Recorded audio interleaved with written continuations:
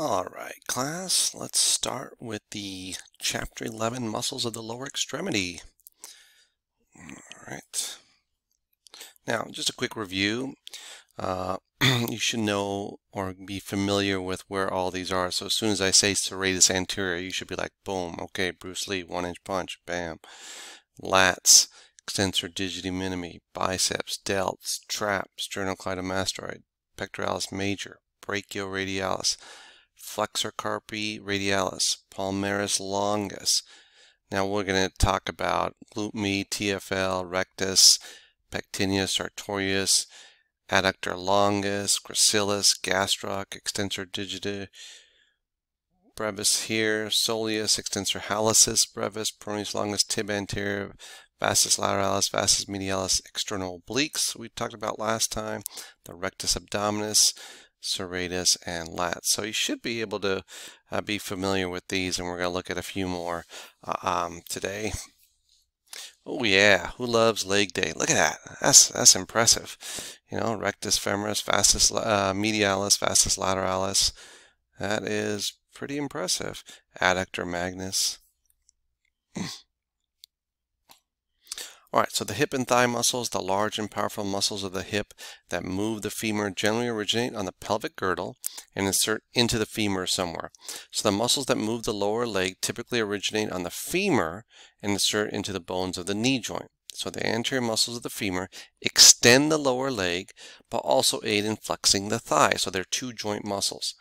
The posterior muscles of the flex the lower leg, which you call the knee, but also aid in extending the thigh, that a lot of people call the hip. Okay, again, two joint muscles. So if you fix one, it will cause a movement at the hip. If you fix another, it may cause a movement at the knee. So it really depends. So a combination of glute and thigh muscles also adduct, abduct, and rotate the thigh and lower leg.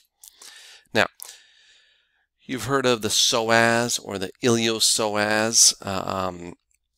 Okay, the iliopsoas is a combination of the iliacus or iliacus and the psoas major. A lot of times people think that they can massage this way in there. It's very uncomfortable. Again, this is deep within your pelvis. You remember you have a GI system right here. So you have intestines. You have lots of things that are covering this up. So if anybody says that, hey, I can massage the psoas for you, I'd think twice. All they're doing is massaging your intestines, to be honest. They would have to move everything out of the way, which I just find very difficult to comprehend. So be careful there. There might be just causing discomfort for no reason. And then of course the placebo effect, they're like, oh man, I feel great afterwards. So iliopsoas consists of the iliacus, and the psoas major, both of which flex the thigh. The medial compartment of the thigh contains the adductor. So you got the adductor magnus, pectineus, adductor brevis, adductor longus, and gracilis. Gracias. Now the psoas, this is a pretty darn good stretch for the psoas. So you're half kneeling, your hip is extended, and he's rotating, and he's going to get that iliacus. It's a great stretch. Feels awesome right in there. Okay, so it originates on the vertebral bodies T12 through S1. Should be L5. Sorry about that. Inserts into the lesser trochanter of the femur, and the nerve supplies the lumbar plexus. The iliacus, iliac crest and fossa, sacral ala, anterior sacroiliac ligaments. The iliacus inserts into the lesser trochanter of the femur, and it dives into the psoas major tendon. So they both insert into the same place. It's innervated by the femoral nerve. What are the actions of both? Well, they flex the thigh when the trunk is fixed. So you're standing upright, it flexes the thighs like you're going up and down stairs. And when flexes the trunk when the thigh is fixed, sitting up in bed or doing a sit-up. That's why I told you if you go too far up, right, in a sit-up or a crunch is only the scapulas come up, but the sit-up, then really you're working your psoas major in iliacus, and you're not really working your rectus abdominis anymore. That's why I told you the importance of not coming all the way up, because if your thigh is fixed, then guess who takes over? Mr. Psoas, Mr. Iliacus, and they go by the name of iliopsoas. All right, now a lot of times these guys can refer pain to like your mid-thigh, even the low back. So if you look at the trigger points of this psoas major, it's a big culprit in a lot of musculoskeletal pain, low back pain, thigh pain. I think a lot of athletes will get this that run a lot. But you can also have some internal organs that you would want to rule out if they had some kind of pain right in there. You could have ureteric colic, which is obstruction of the urinary tract due to calcium stones. Basically, they're kidney stones. People will say that it's pretty much the worst pain they've ever felt in their entire life. Okay, muscles usually don't. They'll just scream. Women will say it's worse than childbirth. Okay, and then an inguinal hernia is like a dull, nagging ache right in there. And men will get inguinal hernia more than women because remember the testes had to descend down, so there's a weak spot right there in that inguinal canal to begin with. Now if you look at the glutes, probably one of the most important muscles in the body to keep you upright, to propel you to walk. So make sure you don't skip out on glute day. Right now all we do is sit on our glutes with distance learning. So they're just getting what we call glute amnesia. Okay, so the gluteus maximus extends and abducts the thigh. Gluteus medius and gluteus minimus abduct and medially rotate the thigh. Oh yeah, like that's hilarious. I mean, this is not. Don't worry, it's all decent. That's just his glutes right there. Okay, that's amazing. Look at the striations. Now that's glute day. He doesn't miss legs at all. All right, so the tensor fascia lata, or when you guys foam roll your upper leg or upper thigh, really it's your thigh. That's what you're foam rolling. It's the tensor fascia lata. Iliac crest and anterior superior iliac spine, lateral condyle of tibia via the IT band. And the nerve is the superior gluteal nerve.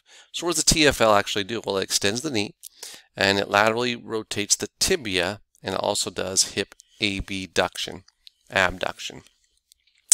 Gluteus medius and minimus, they originate on the ilium. They insert into the greater trochanter of the femur, and the nerve that supplies them is the superior gluteal nerve. And what do the glute medius and minimus do? They abduct and internally rotate the thigh. So if you want to target the glute medius and glute minimus, what you want to do is when you're doing wall slides, you want to put your toes down a little bit so you get the glute med and minimus. Okay. Now, the gluteus maximus originates on the ilium, sacrum, and coccyx, inserts on the lateral condyle of tibia via the IT band, gluteal tuberosity of femur. The nerve is the inferior gluteal nerve, and what does it do? Well, the glute max, probably the most important muscle for stabilization in your body, extends the hip like you're going for stairs, abducts the thigh, elevates the trunk, extends waist after bending forward. Deadlift, again, deadlifts are one of the best exercises to work the hamstrings and glutes and help stabilize the femur and the trunk. Now, here's the interesting, how do we get upright? So a lot of times people thought that was development of the glutes that caused us to do that, but research suggests that a human-like posture would have preceded the appearance of the human-like musculoskeletal morphology. Human gluteal morphology, therefore, is a consequence and not a prerequisite of the upright bipedal posture. So meaning, when people ask what came first, the chicken or the egg, what came first? Did you walk or was it the glutes? Meaning, so according to research, it shows that we started walking and then the glutes developed. It wasn't that we had to have glutes in order for walking. Now, we talked about this very early. Can a human outrun a cheetah in a marathon? Of course, in a marathon, not in the first 100 meters. Will kill you in the first 100 meters, but in a marathon, yes, because again, humans sweat and cheetahs don't.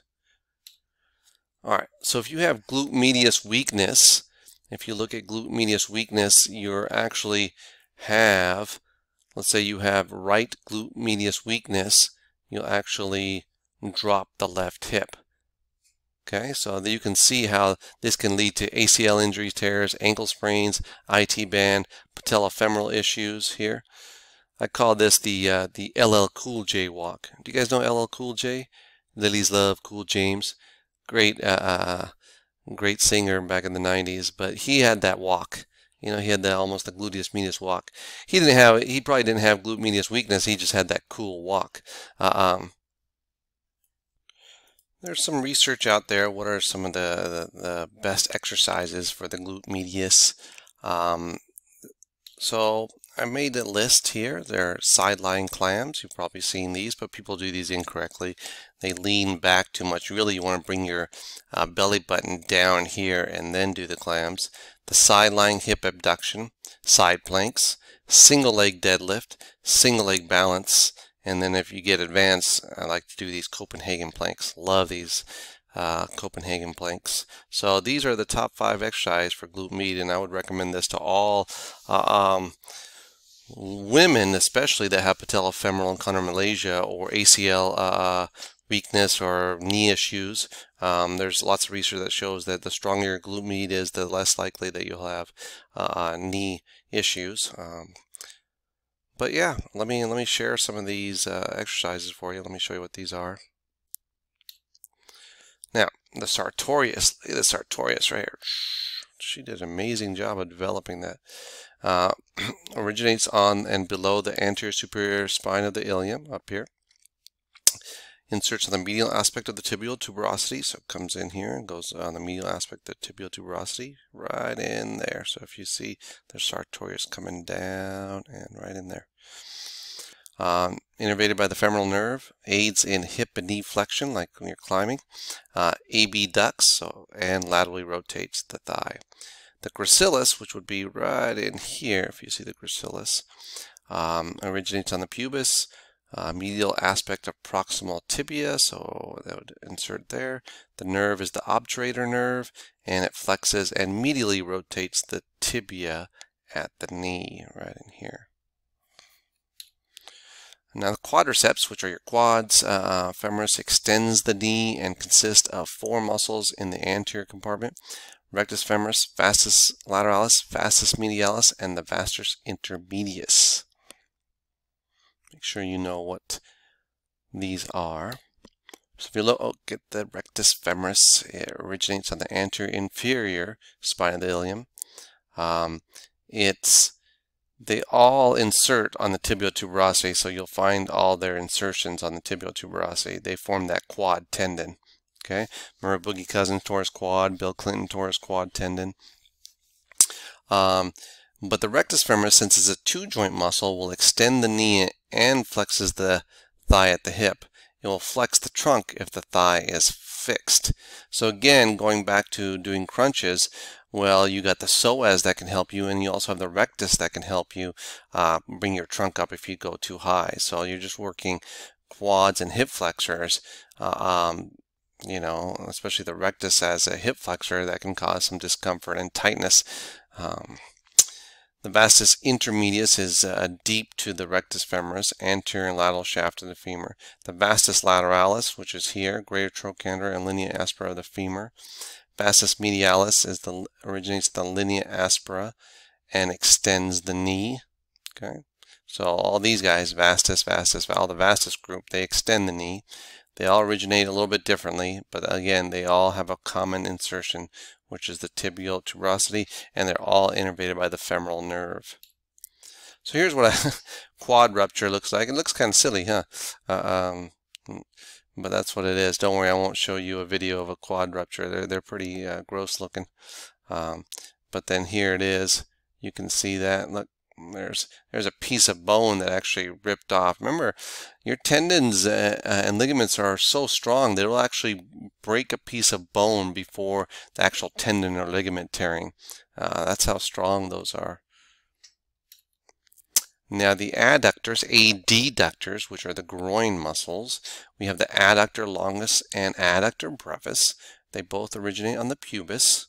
They insert on the linea aspera of the femur, which is on the back there. They're innervated by the obturator nerve, and they both adduct. Well, obviously they're the adductors. Adduct the thigh, now the groin. Okay. Then you have a pectineus, which is higher up here. Again, it originates on the pubis. It inserts on the posterior aspect of the proximal femur. Nerve is the femoral nerve, and the action is flexes and adducts the thigh. Okay, so this one also flexes, but then it adducts. Adductor magnus, ischium and pubis, linea aspera femur.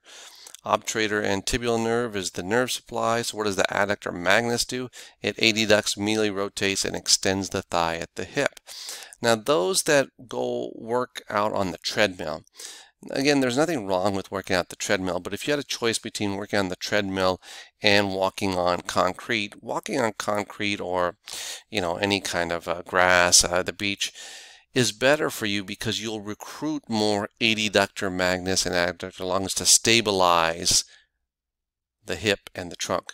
When you go on the treadmill, the ground is moving for you. So a lot of times people that train only on the treadmill will not have a efficient adductor, and then when they go out to play, they may pull their groin. So that's the difference between training on level ground and training on the treadmill.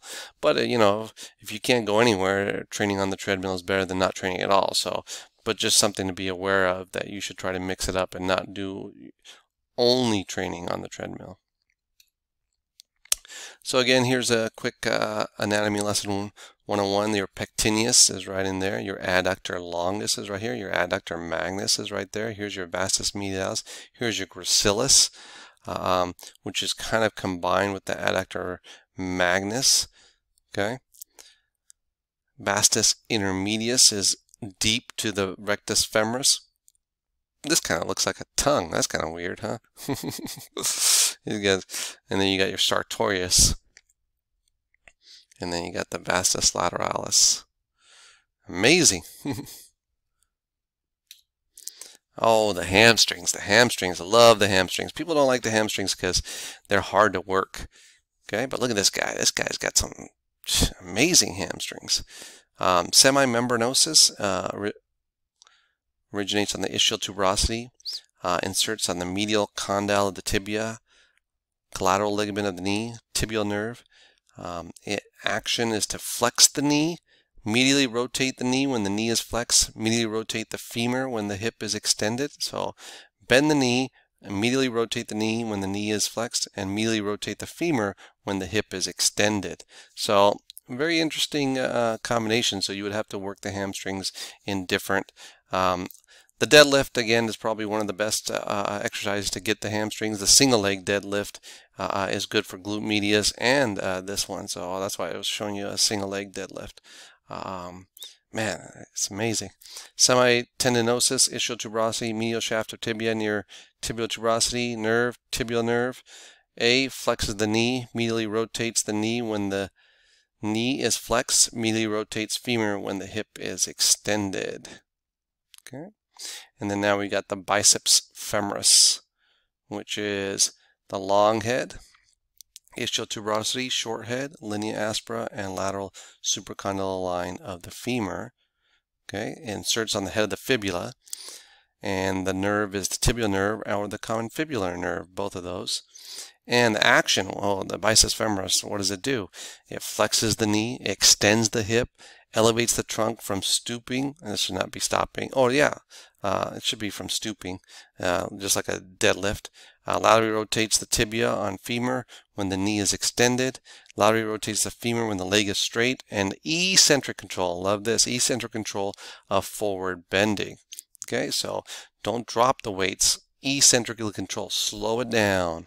That's how you get half of the exercise, if not more. You want girth, you want hypertrophy, eccentric, slow down. All right, so let's close this out by saying what's the best EMG exercises. And again, mean is for bodybuilding and peak is for better for sport specific. So for the glutes, you want the band scorcher hip thrust, the glute bridge, the hip thrust is great. Vastus lateralis, you want full squats, parallel squats, band scorcher hip thrust. So look at this band scorcher. That's good stuff, huh? I'll show you what that is. Adductor longus, Romanian deadlift, single leg gliding curl, high step ups. Biceps femoris, you want to do the rack pull, deadlift, deadlift, deadlift, right? And weighted bird dog. And then the gastrocnemius are parallel squats, heavy lever, or pause lever, calf raise. That's just the standing stuff there. But yeah, I mean, biceps, deadlift, deadlift, deadlift. The hack lift, the Russian Nordic leg curl, I'll show you those. But yeah, deadlifts, you can't go wrong with that. And then the deadlifts and the band scorcher hip thrusts. Okay. And so here's some other great exercises. Here's the deadlifts, of course. Seated leg curls. Now, I like the seated leg curls are fine, but the seated leg extensions are no good. They put a lot of torque on the knee, but coming down to work the hamstrings is fine. But don't do up for, you can get the quads a different way. Doing the leg press or squats or lunges would be better. Here's the lying leg curls. That's fine. You just don't want your butt to come up or your back to arch. You want to make sure that that's, if you are, then you're using too much weight. Remember, levers and pulleys, you'll compensate. And then the standing leg curls are a great way to isolate the hamstrings. Again, if you see your back arching or butt sticking out, then drop the weight. Okay. Now, here's hamstring injuries. Here's RG3. Some hamstring tears will bruise black and blue from the hip all the way to the foot. So that's a bruise. This is not compartmental syndrome. Okay, but this is a bruise. There's RG3. He had so much potential, huh?